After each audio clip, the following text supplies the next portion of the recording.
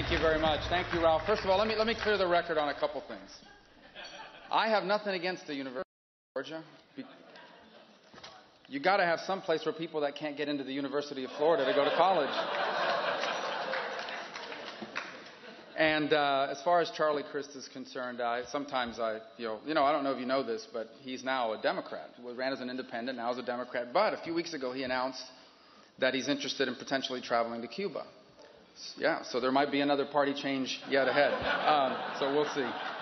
But I'm really honored to be with you here tonight, today, or this afternoon at this event, and for what all of you guys do at home for the cause of our faith and our freedom and how those two things are combined. Let me begin by telling you the story, a little bit of my own family. Ralph talked about it a little bit a moment ago, but I think we all come from where we come from. We're all deeply influenced by our backgrounds and the people who helped shape us. And I'll turn to that at the end of my speech to highlight the importance of that in today's America. My grandfather was born in 1899 at the turn of the century in rural Cuba. He was one of 12 or 13 children raised in a rural area to a farming family. When he was 6 years old, he had polio. So he lost the use of one of his legs. He was left disabled permanently. He couldn't work the farm.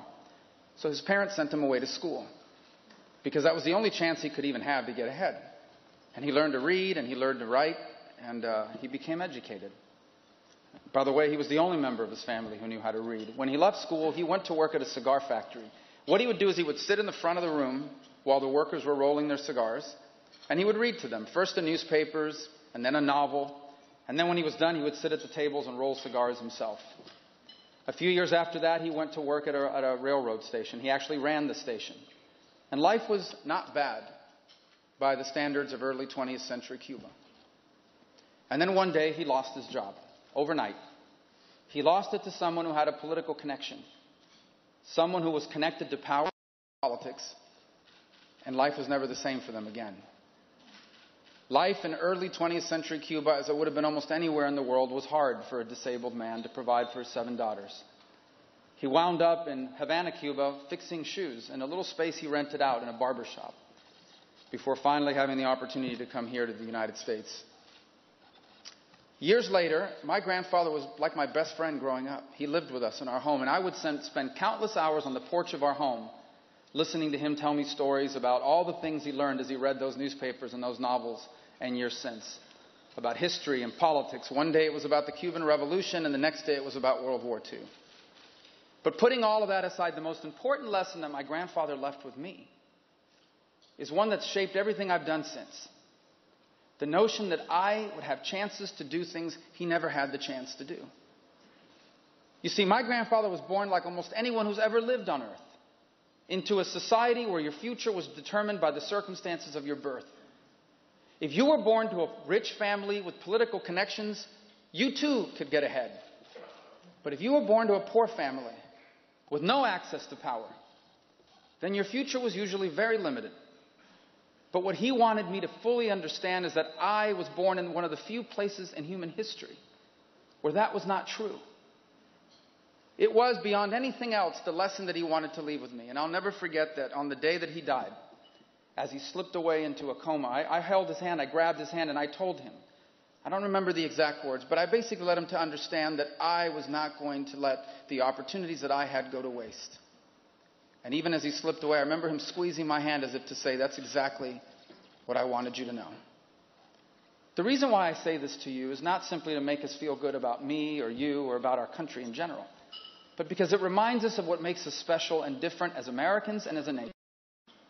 The reason why America is special and what defines us as a people and as a nation is the idea that anyone from anywhere can accomplish anything here, because we believe that every human being born anywhere on earth has a God-given right, not a law-given right, a God-given right to go as far as their talent and their work will take them.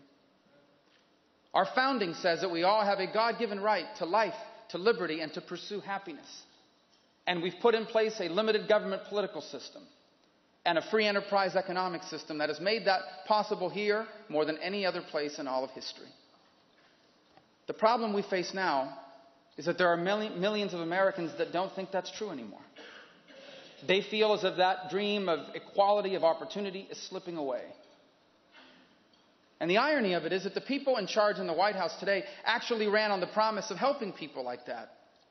And yet by every conceivable measure, people who are trying to get ahead are worse off today than they were 6 years ago. Why is these things happening? Well, one is because the world around us has radically changed.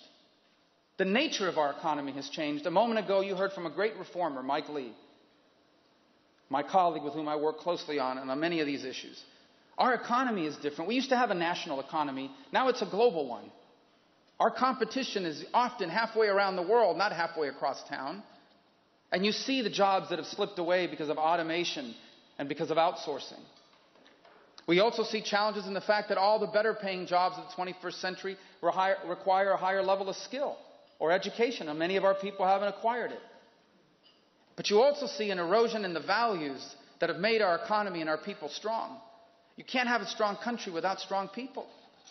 And you can't have strong people without strong values. The world around us has changed, and yet our laws, our government, and our institutions have changed with them. They are relics of a 20th century.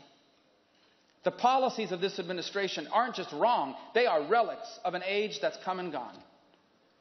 For them, every single problem that I just mentioned to you has a government-sponsored solution. They think the economy will grow if we borrow more money and spend government money into it. They think they can educate more people by simply pouring more money into an outdated and broken educational system. And they completely ignore the importance of families and values in our society, thinking that instead those things can be replaced by laws and government programs. The good news is that we still have time to reclaim the American dream, to restore it, to help it reach more people than ever before. But to do so, we must do what Mike Lee just talked about. We must give our nation a 21st century reform agenda that re-embraces our founding principles of free enterprise and limited government, but applies them to the challenges of the 21st century. And there are three simple goals that we need to lay out. The first is we need an economy that will create millions of higher paying jobs. And those higher paying jobs are created as a function of one of two things: innovation or investment. Someone builds and creates something new, or someone takes money they have access to and they risk it to start a business or grow an existing one. We have to make America the best place in the world to invest and innovate. Right now, we are no longer the best place to invest because our tax code is among the most complicated and expensive on the planet.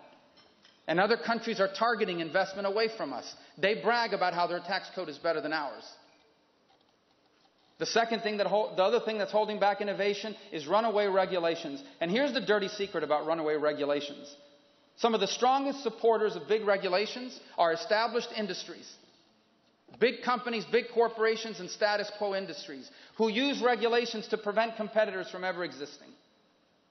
Imagine for a moment if Blockbuster Video had successfully convinced the federal government to pass a law that required that in order to rent a movie, you must go to a retail outlet to rent a video cassette or a CD.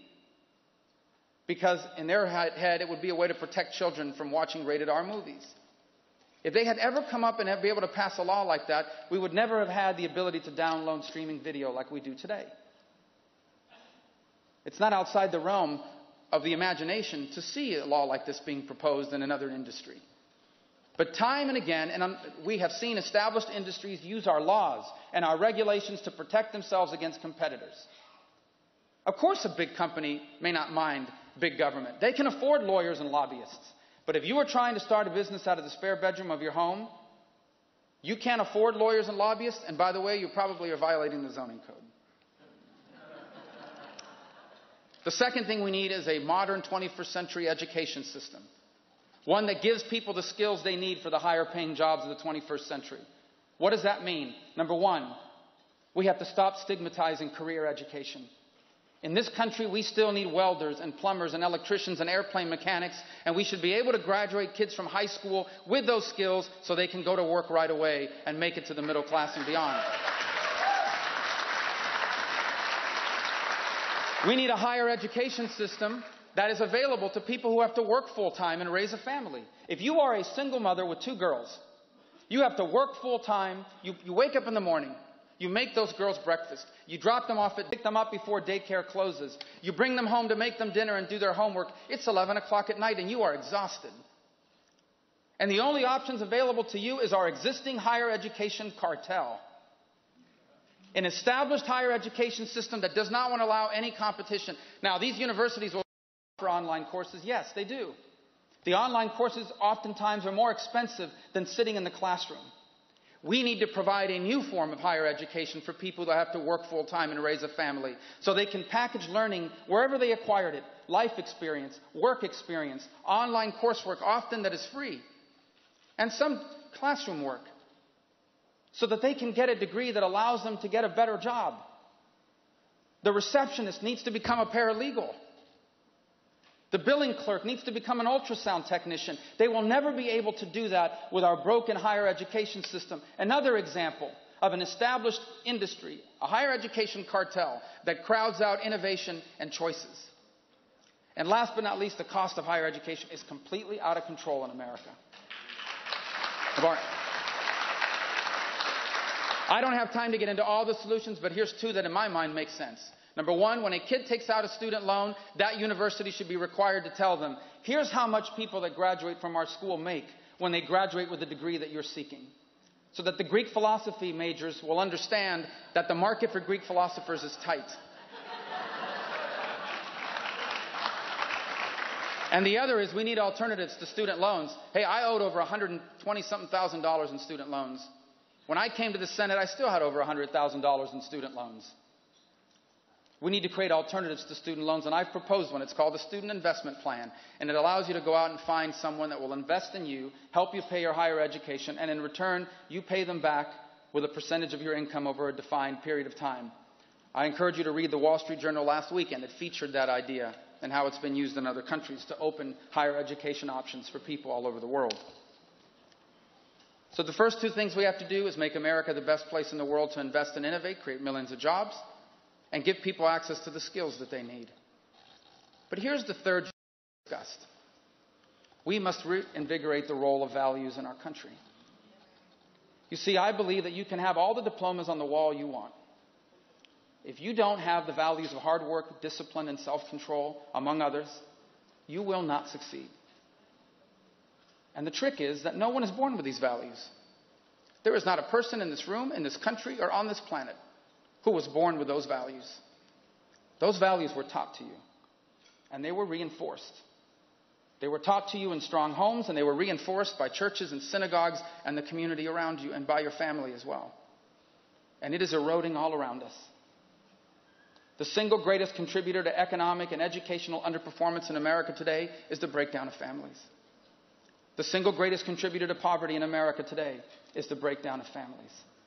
By the way, I don't say this as a way of saying give up on the people that aren't in strong families. On the contrary, I say that as a way of saying we have to do everything we can to help people that are growing up in these challenged circumstances. Because all the government programs in the world will not help them overcome this unless something happens. And there's some things government can do. For example, we have to empower parents. It is unfair, it is immoral, it is un-American that in this country, poor people are the only ones who cannot choose where their children go to school. Every parent in America deserves the right to send their children to the school of their choice, not the school board's choice, and certainly not Washington's choice.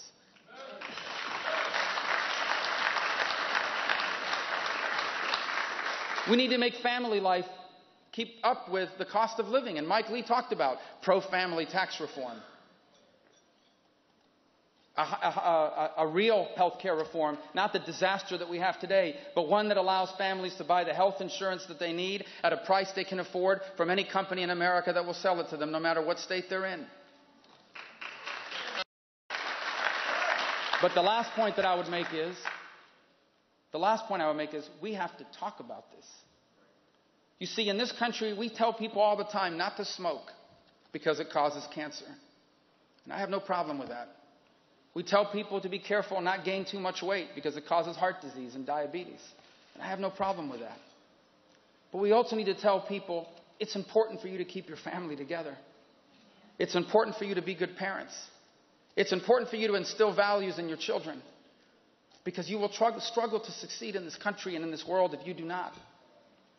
And too often we have too many leaders in both public and private life that will not do that because they are afraid to be seen as sitting in judgment of someone.